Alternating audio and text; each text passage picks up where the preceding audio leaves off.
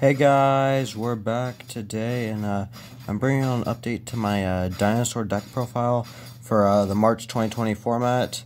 So without further ado, let's just get into it. So I'm starting off with playing the 2 UCT.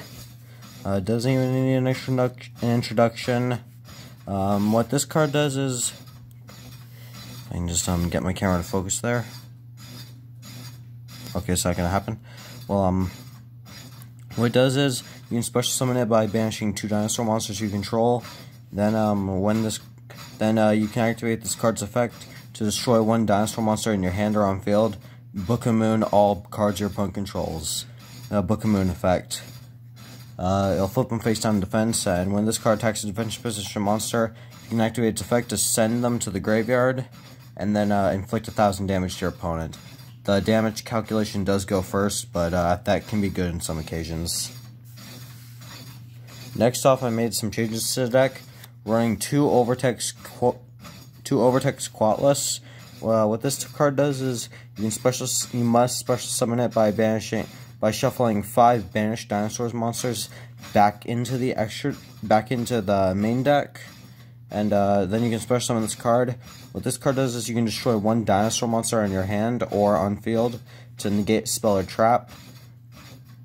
Also, you can pop itself to get other effect to go off.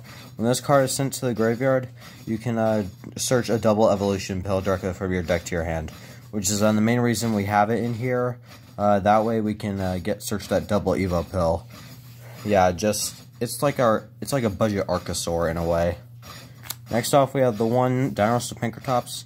Special summon it if your opponent controls more monsters than you do. Then activate it's a quick effect to tribute itself and pop 1 monster your opponent controls. Yeah, and next off we got 3 Miscellaneousaurus. What this card does is when you activate its effect, you can send it from your hand to the graveyard, then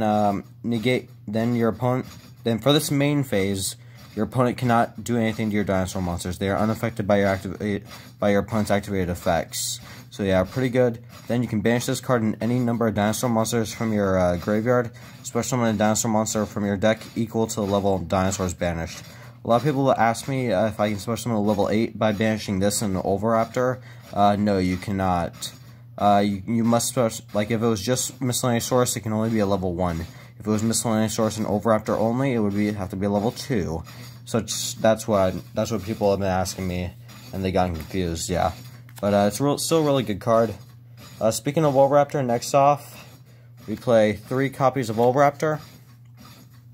What this card does is when it's normal or special summoned, you can send or add a dinosaur monster from your deck to the. You can send a dinosaur monster from your deck to the graveyard, or add a dinosaur from your deck to hand. Then you can pop 1 level 4 dinosaur monster, level 4 or lower dinosaur on field, which it could be on your opponent's side of the field or on your side of the field, to then special summon a dinosaur monster from your graveyard of any level. So yeah, really good for bringing out UCT from grave and all that stuff. Next off, for the babies, we play 2 Baby Ceratosaurus and 2 Petite Pteranodon. What these do is when they are destroyed by card effects, this one can special summon a level 4 or higher, however, it won't be able to attack this turn. This one can special summon a level 4 or lower, but it can attack this turn. So yeah, they're really good cards. Both have their advantages and disadvantages. Next off, 1 Tyranno Infinity. Wins games, has 1,000 attack for every banished dinosaur monster. So yeah, it just breaks boards, honestly. Next off, 1 Giant Rex. Just specials itself from the banished pile. And this is another reason I have that Overtex Coatless, because when you banish this twice from your graveyard, when you banish this twice in general, you won't be able to get it back the second time. Well, only if it's banished in the same turn, honestly. Then you won't be able to get it back. But if you have Overtex, you can shuffle this back as some other dinosaurs. You'll be able to, recycle this, honestly, from your deck. It comes up very rarely, but it helps. Next off, for the hand traps, play 3 Ash Blossom. Negates add from the deck, special from the deck, or something else. Ascend from the deck, a Foolish Burial. such. Sorry about that. Next off, 3 Nibiru. When your opponent special normals or special summons 5 or more times during the main phase, you can activate this card's effect to tribute all the monsters, give them to special this, then give them a Nibiru token, whose attack and defense is the combined total attack and defense of this opponent of this card. Really good for that pink, if you have that pink tops in hand too. Moving on to the spells, we have 3 Lost World. When a dinosaur monster is summoned, you special summon a token to your opponent's side of the field. Then, as long as they control that token, as long as they control a token, they cannot target other cards on the field with card effects for as long as they control that token. Then, if a normal monster will be destroyed by battle or card effect, you can destroy 1 dinosaur monster from your deck to save this card, to save that token. So yeah, pretty good there. Next off, we got the 3 Fossil Dig. What this card does is add 1 level 6 or lower dinosaur monster from your deck to your hand. Pretty broken for getting that UCT or Oviraptor. Next off, we got 2 Double Evolution Pill. What this card does is banish 1 dinosaur non-dinosaur from your hand or graveyard. Special summon level 7 or higher dinosaur monster from your deck. So pretty good. Now finally, the card I've been trying to get for so long to make this deck profile possible. I've been trying to get 2 more Pot of Extravagance for so long now. I finally got my final 2 copies. Yeah. So Pot of Extravagance, banish 3 or 6 dinosaurs. Banish 3 or 6 cards from your extra deck that are random, and then you can draw a card for every 3 banished. Sorry, I did not mean to say dinosaurs. I'm really not on my game today.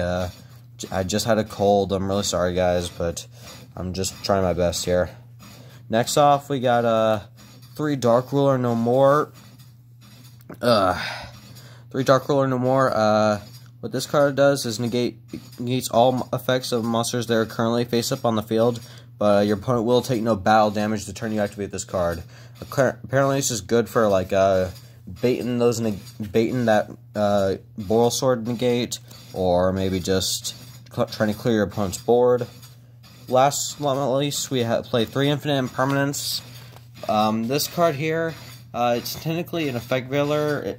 Okay, what this card does is it negates target 1 face-up card on the field, negates effects for the rest of the turn, and, well, if you control no cards, you can activate it from hand, and, well, if you set this card before activating, all spell and traps in the same column get negated. So, moving on to the extra deck, we play the 2 Dolka and the 2 Logia. What this does is it's a special. What the Logia does is it is a summon negate and a spell and trap negate. What the Dolka does, it's a monster negate, and it's not once per turn, so that's really cool. Next off, we play the 1 Dweller, 1 Tornado Dragon, the 1 Honor Arc, and lastly, the 1 Emerald. So yeah, what Emerald does is you can shuffle 3 monsters from your graveyard into the deck when you detach material from this card, then draw a card, or you can special summon 1 normal monster from your graveyard. Honor Arc, detach 2 material, target 1 monster your opponent controls, and then you can attach it to that card's material, so good for getting rid of things like Unchained Abomination and such. Tornado Dragon, spell and trap removal. Abyss Dweller, graveyard effect, just says no to graveyard. Next off, we got 1 Boral Sword, 1 Appaloosa. Appaloosa as an Omni, Appaloosa as a negate. Boral Sword to clear boards. Next off, we play 1 Unchained Abomination and 1 of the Sarja Skuldred. Sarja Skuldred just great for getting combo pieces and specialing. Unchained Abomination, it just hurts your opponent badly. Yeah. Sorry about that. Next off, we play 1 Unicorn and 2 Phoenix. The reason I'm playing a second Nightmare Phoenix is only for the sole fact I want 15 cards in my extra deck. And I can actually use this card rather than playing something like Linkuriboh, which I can't even use yet. So yeah, the reason for the 2 Phoenix is because I want to keep it at 15 cards in the extra deck for my Pot of Extravagance. So yeah, Phoenix is a spawn trap removal. Nightmare Unicorn is a shuffles one card your opponent controls back into the deck, which is really cool. Next off to my side deck, I got 3 Lancia, really good for those Tri-Brigade and other kind of decks too. Just says no, so that's awesome right there. Next off, we got 2 Ghost Ogre and Snow Rabbit. It doesn't say no to particular anything. Let's the effect go through. Just the monster activating the effect is destroyed after this card resolves.